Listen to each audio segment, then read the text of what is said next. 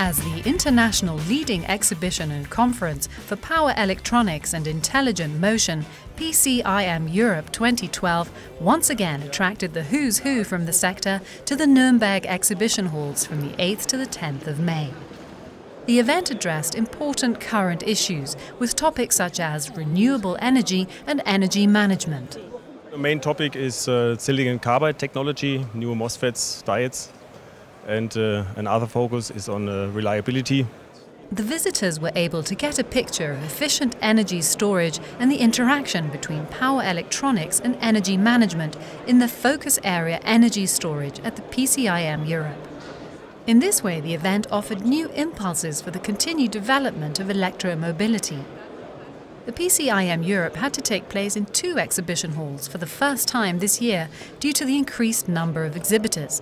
Here there was a good mix of medium to large-sized companies and newcomers. The PCIM exhibition and forums are vital to our core marketing strategy. PCIM show is very important to us for 2 reasons. First of all, it gives us an opportunity to meet our existing customers, and secondly, it gives us a chance to meet new customers too. At the conference running parallel to the event, excellent contributions were acknowledged with the Best Paper Award and 3 Young Engineer Awards again this year. The winners were Keiji Okumura, Johannes Kolb, Babu Kotte and Marek Siatkowski.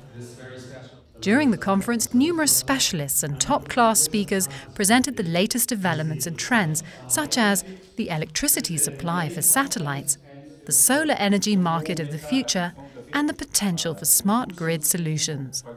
These presentations contributed to the dialogue between research, product development and application. On the device side, we have many new approaches. On the silicon world, as well as wide bandgap devices like gallium nitride and silicon carbide, more and more papers coming on this side. This is a very important point. In addition to the conference program, the forum in the exhibition hall also offered plenty of information and ideas for the future of power electronics in the form of panel discussions, VIP interviews and presentations. With the shortage of engineers in Europe in mind, the Career and Students' Day brought together job hunters and potential employers. The diverse program and the exchange of information at the PCIM Europe make it a very attractive event for visitors. It's very important, yeah. So this is where we have a chance to meet customers and suppliers, so everybody's here. It's a good one, great place, the place rather. It's important for electronic engineering, R&D and the producers, yes, very important. With events like the exhibition party on the first day, the PCIM offered plenty of opportunity for networking.